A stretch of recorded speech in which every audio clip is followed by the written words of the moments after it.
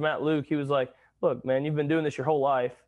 It's just going to be, you're going to be surrounded with better athletes. The policy for Plumlee is simple. When one sports season ends, his focus shifts to the other. There is some crossover. During football, he'll find time to take some swings in the cage. During baseball, he sits in on some football meetings to balance it out.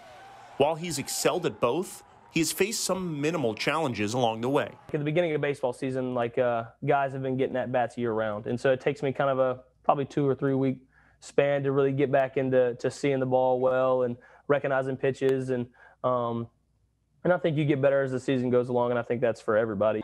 Head coach Lane Kiffin has had a few QBs who also played baseball in the past, including USC's Matt Castle. But Plumlee has separated himself.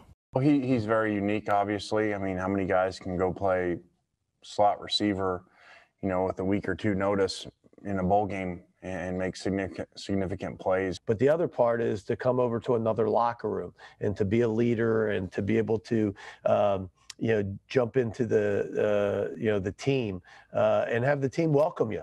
And we've had a few, football players, but nobody's spent as much time over here, in the cages, in the locker room. JRP's future in both sports is uncertain, but he's in no rush to give up on either of them.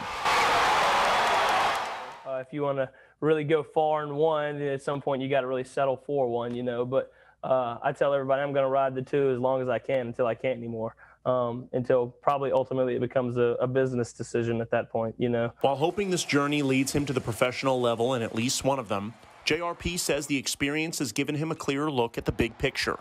You got to make sacrifices in things that don't really mean the most to you to really build things that really mean a lot to you. Whether he plays slot receiver or QB for Kiffin in the fall is currently uncertain. But no matter the outcome, Plumlee will continue to enjoy the ride. Jon Sokoloff, WCBI Sports.